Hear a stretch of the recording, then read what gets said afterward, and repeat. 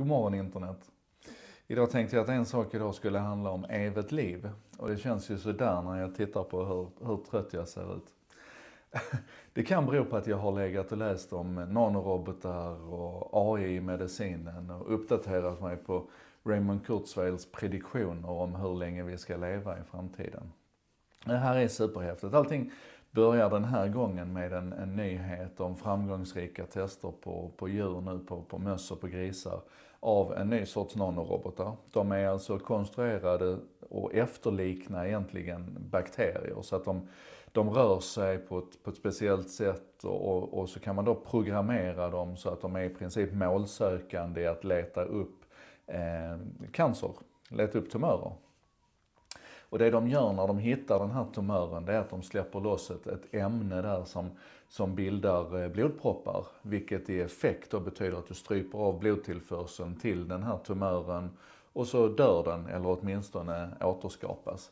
Är ni med? Alltså det här är ju, återskapas, är det rätt ord? Ja men ni fattar vad jag menar. Den minskar i omfattning för att den får inte blod den behöver. Och det här är ju superfritt, alltså det här har man pratat om länge men nu har man gjort tester på möss och på grisar och allting indikerar att det här verkar funka. Och här är vi ju inne på ett känsligt område för du vill ju inte att de här ska köra vilse liksom och släppa loss det här blodproppsskapande medlet i hjärnan för då får du ju en stroke istället för att du krymper cancertumören. Men ni är med, alltså det här är, och här känns det som att det här går fort framåt nu.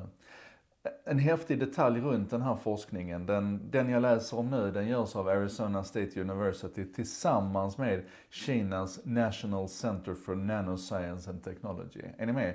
Ett amerikanskt universitet och ett kinesiskt forskningsinstitut arbetar tillsammans på detta tvärs över alla gränser.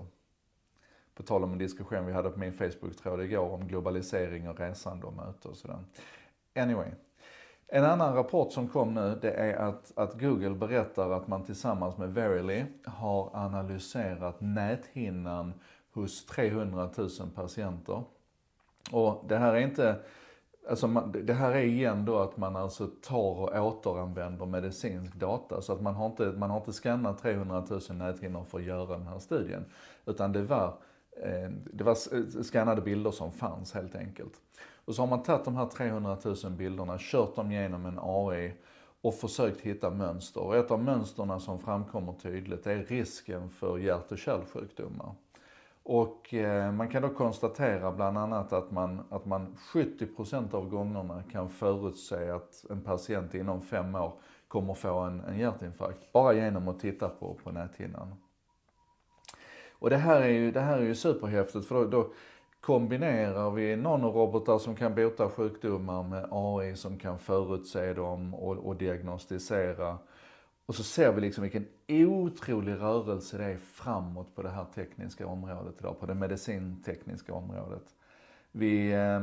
I praktiken idag så ser vi ju vad det betyder när en läkare tar hjälp av AI för att diagnostisera till exempel.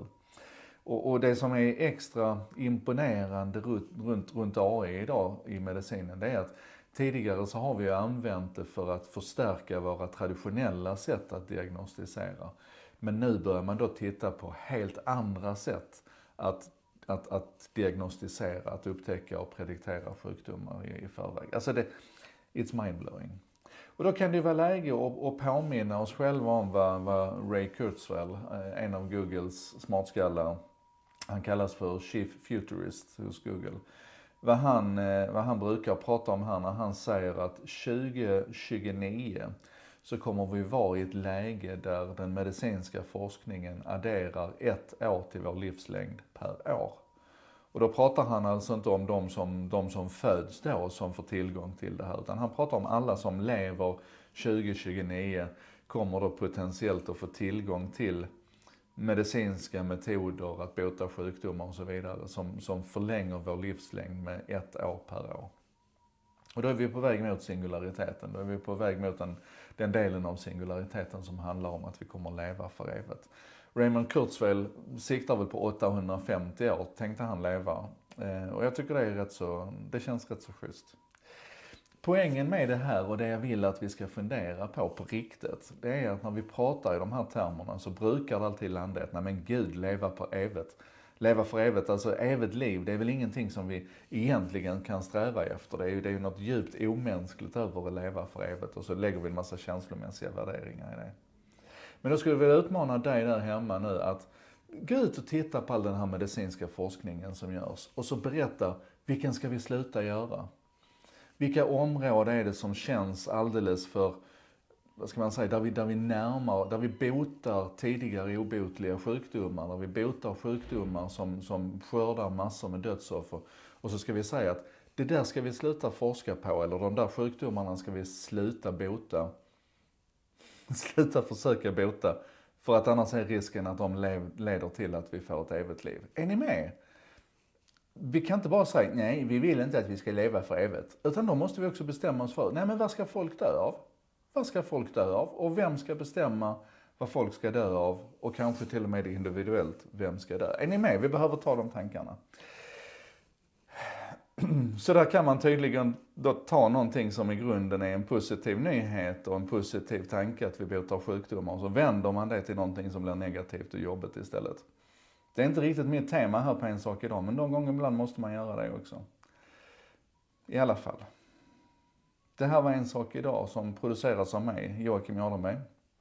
Med benäget bistånd av Bredband2 Contentor. Bredband2 är internetoperatören som lyssnar när andra snackar och som precis som du och jag gillar internet. Så de hjälper till att sprida En sak idag och se till att vi diskuterar möjligheter.